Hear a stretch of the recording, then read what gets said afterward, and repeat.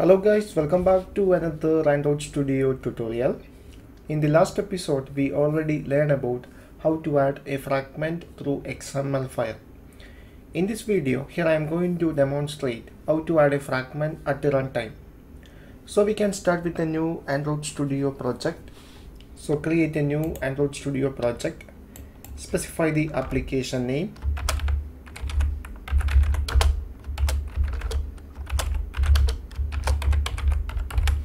Here I name it as Fragment Runtime Example. Select empty activity.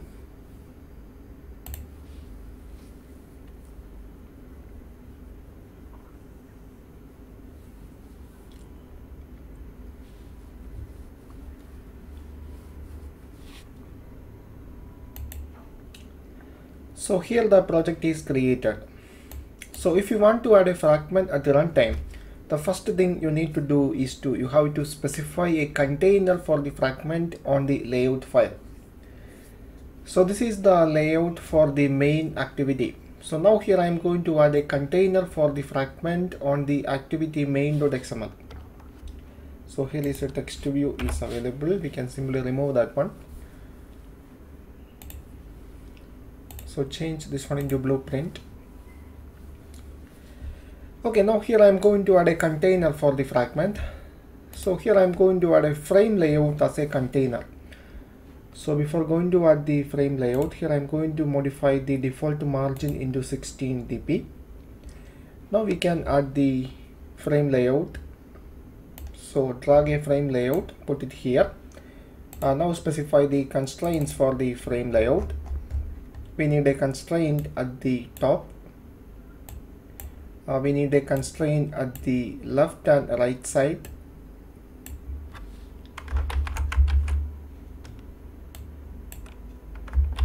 Sorry for that. Also we need a constraint at the bottom side.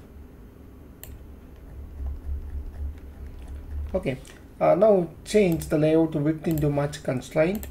Layout height also change that one into match constraint. Now here I am going to modify the ID of the frame layout. I name it as fragment container.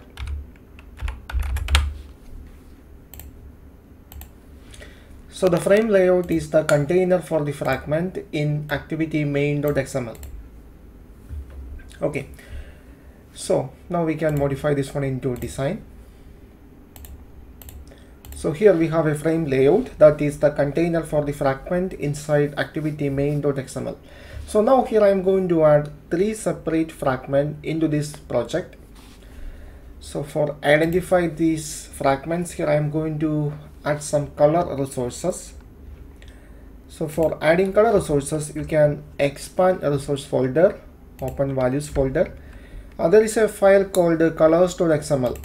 You can specify the material design color patterns inside this file. So now I'm going to add some color resources.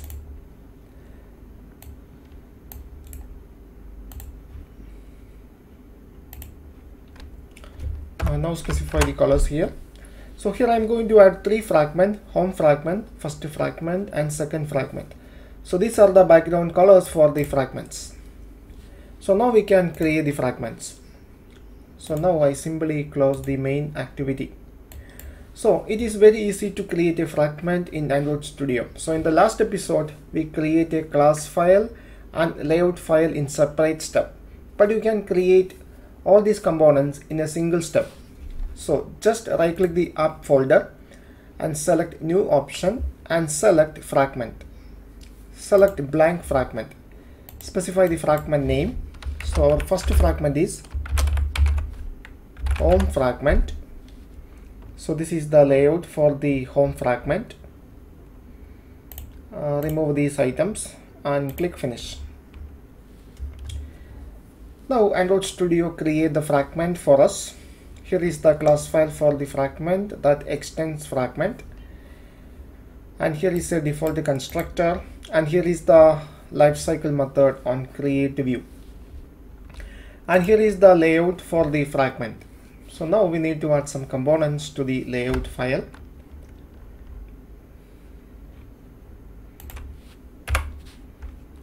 We can modify the design, so change this one into blueprint. First, here I am going to add a text to view.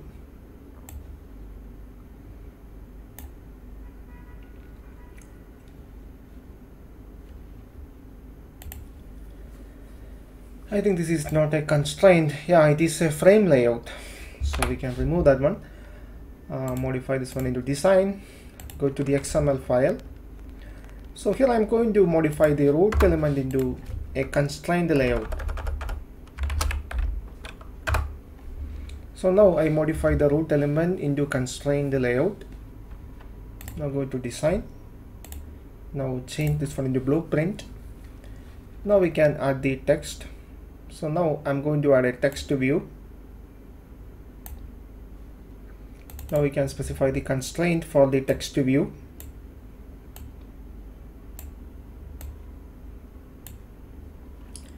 Change the margin at the top into 24 dp, 32 dp. Make the text bold, align at the center. Now change the text size into 24 sp. Now modify the text. This is home fragment.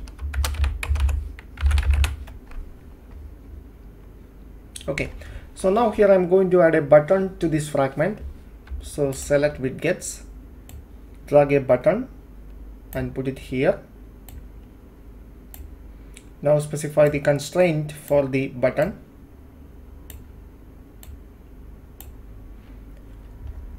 At the bottom, I'm going to change margin into 32. It's not enough. I'm going to change 60 dp. Okay. So now here I've changed the ID of the button into B1. Now I'm going to change the label on the button. Open first fragment. Okay. So this is our layout for the home fragment. So now we can view the design. So this is the design for the home fragment.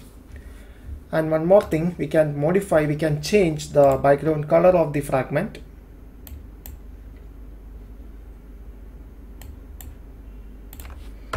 So on the constrained layout, you can simply add some attribute called background. Now change the, now select the color from the color.xml. Here it is home fragment. Okay, this is the design for the home fragment. Now here I am going to create another fragment. Select fragment, blank fragment. This is the first fragment. And here is the layout. Now need these factory methods and interface callbacks and click finish. So here we create another fragment called the first fragment. This is the layout for the first fragment. So here I go to the home fragment layout, copy the layout resources, go back to the first fragment, paste it here. So this is the layout for the first fragment. Change text into first fragment. So this is the button. Change the ID of the button into B2. And here is the class file for the first fragment. Okay, so now we need one more fragment. So create another fragment. It's a blank fragment.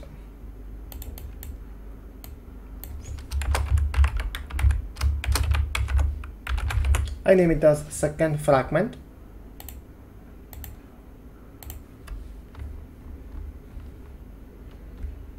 Here is the layout for the second fragment.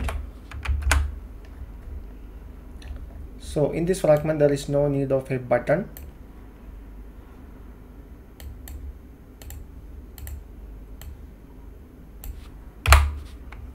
change the text into second fragment. Okay, so now we need to modify the background color for this fragment. This is second fragment. This is second fragment color. So we forget to modify the color on the first fragment. This is first fragment color. Okay, so now in this application we have one activity, that is the main activity. Inside main activity we add a container for the fragment, that is a frame layout. After that we create three separate fragments: home fragment, first fragment and second fragment. Now we need to add this fragment at the runtime. We need to add some fragment, we need to replace some fragment at the runtime. Okay, so if you add a fragment at the runtime, you have to add the initial fragment from the activity Oncreate method. So now here I am going to add the first fragment from the activity Oncreate method. So here I close all these files. Now open main activity. So inside main activity, here I am going to create some variable.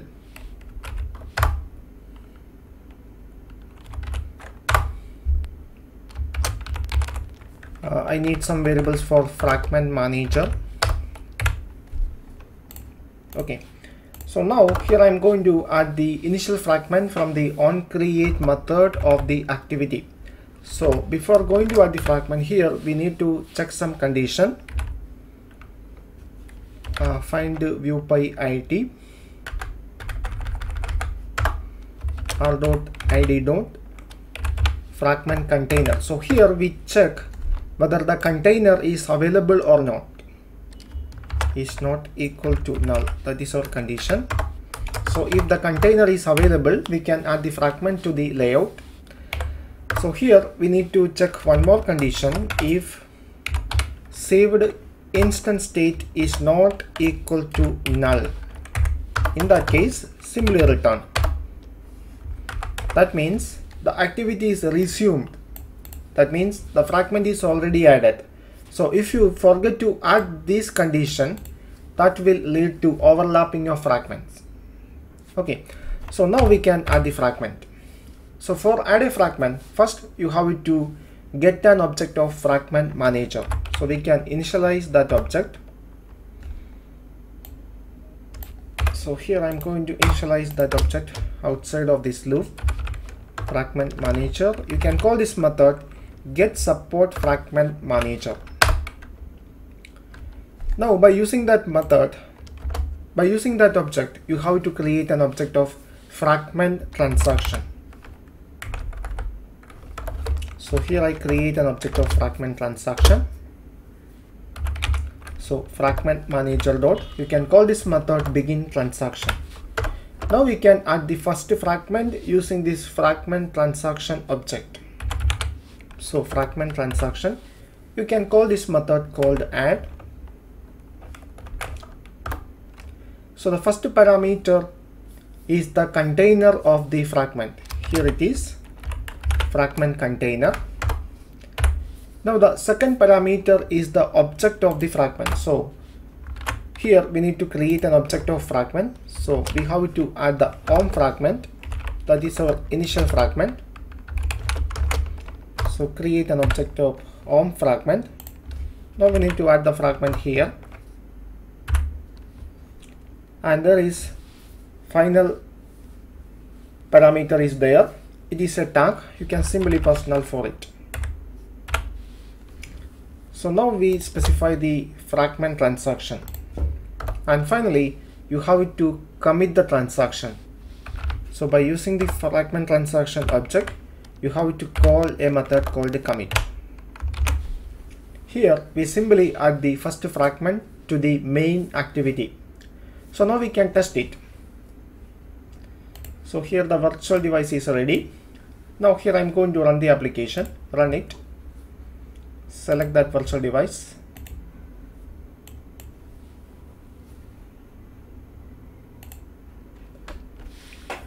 So here the application available on this virtual device. So here we successfully add the initial fragment to the activity main.xml. So now we need to handle this button click. So when user click the button, we have to replace the home fragment with the first fragment. So in first fragment also there is a button. So when user click the button on the first fragment, we have to replace first fragment with the second fragment. Okay, so now we can open first fragment class. So here we place the button on the home fragment. So open home fragment class. So here instead of return this, first here I am going to create some view class object and finally return that view from here. So here we need some variables for button.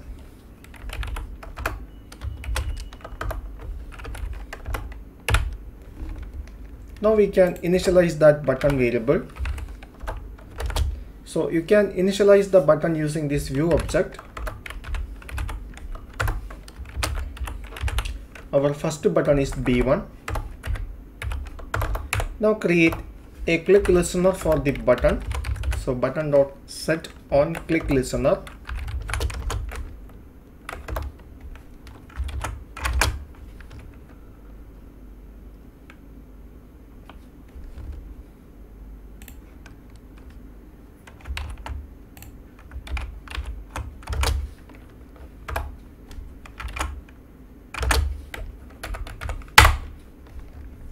So from this method, we can replace the first home fragment with the first fragment.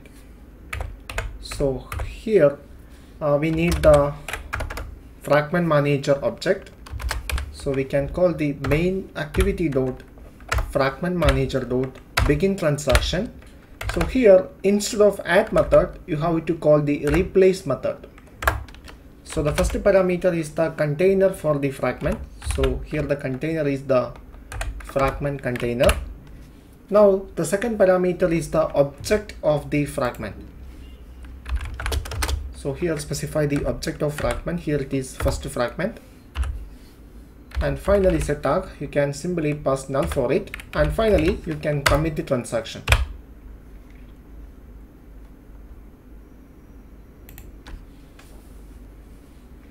So now we can test it. So run the application again.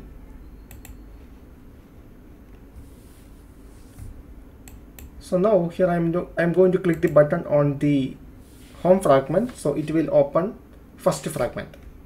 So now we have a button on the first fragment. So now we need to handle the click events of the first fragment. So open first fragment. Again the same thing. I copy these statements.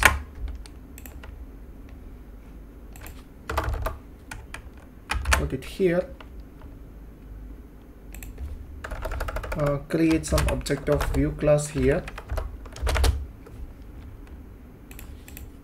From here we need to return that view class, that view object.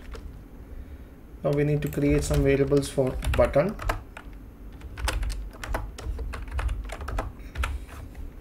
And here the ID of the button into button 2.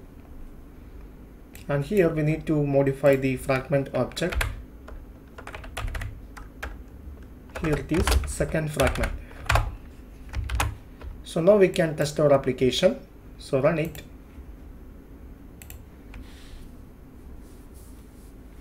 So this is the home fragment. So if I click the button on the home fragment, it will open first fragment. So here we replace home fragment with the first fragment. So if I click the button on first fragment, it will replace first fragment with the second fragment. So this is how we add fragment at the runtime. I hope you understand all these concepts. For getting more Android tutorial updates, please subscribe this channel now. Thank you for watching. See you in the next episode.